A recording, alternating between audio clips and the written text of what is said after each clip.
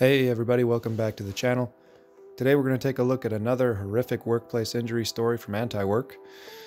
So let's just get into it. I lost my leg in an accident at work, and today I was expecting my settlement. I lost my leg in an accident at work, and today I was expecting my settlement, only to be told the accident is still under investigation over a year later. I only use this Reddit account to share the ups and downs in my life, and I post a lot, but delete a lot, so I won't be putting in personal identifying information on purpose.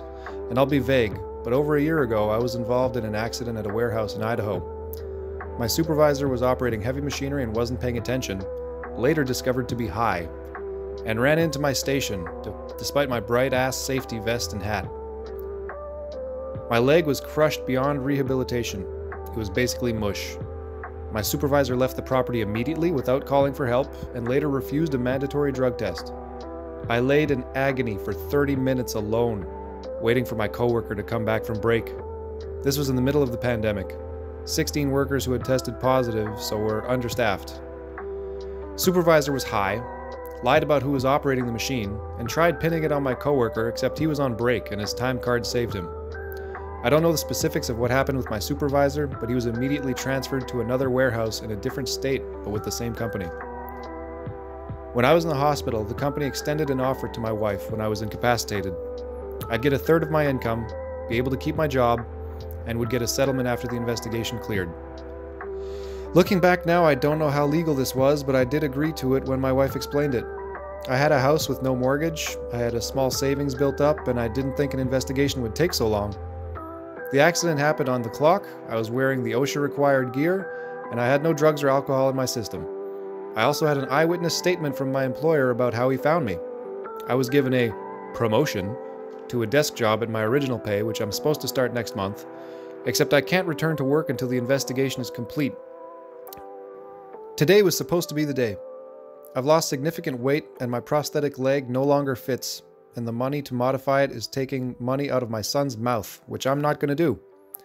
This accident caused my wife to realize she's not attracted to me with one leg, and has since moved on and surrendered her rights to our son. I now have him permanently full-time, which is great, except we don't have any running water. I have a huge deposit to pay the water company before I can get service because my ex wrote bad checks years ago. We've been showering at truck stops and relying 100% on food pantries. But that isn't going to work anymore because of gas prices, limited amount of times I can go to the pantry, and my son is terrified of the truck stop. I kept saying we only had to get through till March 14th when I got the money. I was denied food stamps and am waiting on child support. I don't know what to do. I don't know what to say. I'm losing hope. I make too much for social services. I can't crowdfund donations because of my disability case. I've thought about finding a new job, but any job where I would make enough to sustain us is going to require a physical test that I won't pass. What should I do? Should I try to find a pro bono lawyer? I don't understand why it keeps getting extended. Not to make this a sob story, and I say this with pure raw grief, I've started thinking about giving up my son to foster care. I would never use my disability for my gain, but I think it would be a good enough reason. That makes me sick to my stomach and makes me feel like a monster when it's the company I work for who's causing this. I know this accident wasn't my fault. I don't want to be the poor schmuck who lost his leg, whose life is over. TLDR, accident at work results in leg amputation, and the company is dragging their feet investigating, which is a luxury I cannot afford. I wanted to add that while I was in the hospital, I was being loyal to my company and truly believed this would be resolved quickly. My boss told me the accident was reported to OSHA and the proper channels. I'm now wondering if it was really reported, but not sure how I would find that out. Wow. Unbelievable. So we have a few commenters here who are actually going to answer his question about OSHA. Peasant4 says, you can check if an OSHA file was started at osha.gov. Go to the menu, pick Help and Resources, then pick Establishment Search, and try to find your employer. As an amputation, they would have been required to call OSHA. If they did not, it's a violation for reporting requirements. They have 6 months from the time of incident, assuming it was reported immediately, to investigate. So they would have had to visit already if they were going to. If they didn't do that, OSHA may be very interested in finding out. If they did, maybe you can at least request a report. If this is a workers' comp claim, which it sure as hell better be, that claim info will make great proof. This isn't a complaint. They ruined a significant portion of your life. Idaho does not have a state OSHA program, so it's directly to the federal level, which has an office in Boise. They would have been the ones to do the inspection, so it could be as simple as giving them a call. I don't work for OSHA or the government, also not a lawyer, but every time I've dealt with them, they've been very reasonable, even when we were being investigated by them. Even if they did all they were required to, it should have created a file with some useful information. Now, Adventurous Dream 442 says, obviously you've gotten tons of responses. I didn't look through all of them, but saw many saying to get a lawyer. I just want to give you a little more context in hopes that it helps you find a good attorney for you without even more difficulty. I don't know your state law or specifics, so I have no idea how likely it is that you are nearing a deadline or can get the contract thrown out or anything. First, attorneys don't all do the same things, so you want to work with someone who focuses on this type of work. Seems from your post that would be a personal injury PI attorney, preferably one that handles workers' comp cases as well. If you know which insurance company your workplace uses, see how much that attorney has gone against them. Just bring it up while talking with them. It seems like the insurer is company X insurance company for WC, and Y law firm is sending his stuff. Have you been against them much? You won't necessarily find someone who has, but with some companies you will. Don't go off billboards and ads alone, or at all.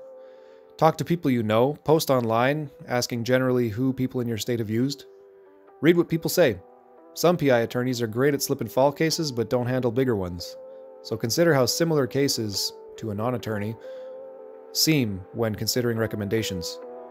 You can also see if there are any online forums or such that attorneys in your areas use. Most attorneys won't touch public stuff, but you might luck out. Find out who defense attorneys on PI, personal injury cases, hate to go against. That's usually the ones who are toughest. Tough sometimes just means they're jerks. You might be able to just look online at court records to see who's in the local court representing people a lot. You might find attorney referral services online. I'm not talking about the ones that charge you, but ones through bar associations or local courts. I would prefer ones that attorneys don't pay for, but you can always find them. And sometimes it's a fee of like $50 that goes towards charitable work. In terms of payment, most PI and workers' comp plaintiff attorneys take cases where you don't pay up front, but they get a cut of whatever you win. Yeah, that's called working on contingency. With some you pay expenses like court fees, others you don't. I think it's just whatever local practice is. So if you won $100K, the attorney's 40% would leave you with $60K, less expenses. It's a system designed to allow people in your shoes to go to court and encourage attorneys to take on the cases. When you see the amount going to the attorneys, it can feel rough, but think of it as the rest of the money you wouldn't have without the attorney. Plus, they often end up working for nothing or way below what the hourly rate would have been. I'd start contacting people ASAP. You might be reaching the statute of limitations, depending on things. You'll want to have an explanation ready to say, but realize that you'll likely have to schedule online or talk to someone in the office to schedule first, and they typically didn't need or want the whole story. After all, some things you only want to tell the attorney, so it's confidential and privileged. Some have an initial intake with someone who isn't an attorney. PI attorneys often need to do a lot more checking on potential clients to make sure they think it's a good case, since if it isn't, they'd end up with nothing. I'd have a written explanation that's short for the initial contact and something longer fit the subsequent one, just because that keeps you on track and less nervous. You might even tell the attorney or person you speak with at the scheduled time that you have written a detail of events in chronological order. The document they had your ex-wife sign, all other communications with the employer regarding this or related things, all communications with anyone representing your employer, medical bills, medical reports, and anything else you can think of. I'd include a timeline of communications with promises and delays. Try to focus on the factual for everything you're writing out on that list. So, supervisor ran out and left me unable to move. Coworker couldn't hear my screaming until returned from break approximately 30 minutes later. Called 911. Not that idiot supervisor got scared and ran away and I was trapped for what felt like forever thinking on XYZ until my coworker got back, freaked out, and then called for help. Then have a separate document where you do more, put more emotional language and explain all the ways it's affected your life and your son.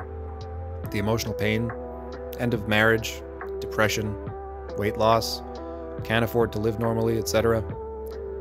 Having all that will help the attorney evaluate it and get a better sense of what to do to advise you. I'm not saying to spend weeks on this, but it's all easier to do the sooner you do it and could help move you along with the attorneys. Don't email or submit stuff like that online through forms. Use secure sharing or mail / bring it in person. Good luck. And Sophie Wynn says, again, yeah, this is a lawyer situation. Many lawyers will not do this pro bono, but rather do a contingency fee, where they take a percentage of the settlement amount. You don't pay now, but later when you pay when you actually have money. Talk to a lawyer ASAP, a good one. There's a statute of limitations where after a certain period of time you aren't allowed to bring a case. Never assume a company that wronged you would ever do the right thing. For F's sake, they're going to delay this investigation until you're no longer able to bring a case against them. They'll try to give you as little as possible, if not nothing. Talk to a lawyer immediately. This is already going to be a timely situation. Your lawyer is going to appreciate as much time as they can get. Just reading this is stressing me out. It's already been a year. And Chris Coe says, OP, please post this to r/legal advice. And then OP responds, okay guys, I get it. I'm getting a lawyer, so I'm done here. Stop harassing me in my inbox and threatening me. I reported the accident to my boss. It wasn't my job to report it to anyone but him per policy. I was too busy fighting for my life and relearning to walk to second guess whether things were getting done. I was under the impression it was reported. This is my fault, and I'm paying dearly for it. And so OP posted an update a day later. I wanted to throw up an update even though my post isn't even 24 hours old yet.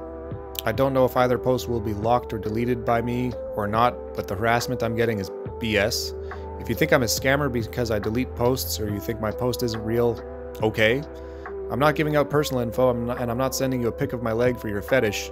I'm not asking for anything. Read that again. I'm not asking for anything. Now for the update. A lawyer has agreed to take my case, and I found out OSHA was not notified, so everyone telling me to sue and get millions, that might actually effing happen. To everyone asking, why didn't you get a lawyer immediately? My answer is, why would I? Not my job and above my pay grade. Oh boy, come on, OP. I'll elaborate. I worked with the company for years. There's a strict chain of command policy that workers report anything to the boss and the boss takes it from there. That is his job, not mine. I was told I would keep my job, receive a third of my income as disability, be able to keep my healthcare insurance, and was told I'd have a job waiting for me that I could successfully do with my injury once I recovered. I've paid zero towards medical and am waiting on my new fitted leg, but the padding isn't recovered. It was enough for me at the time, so I agreed.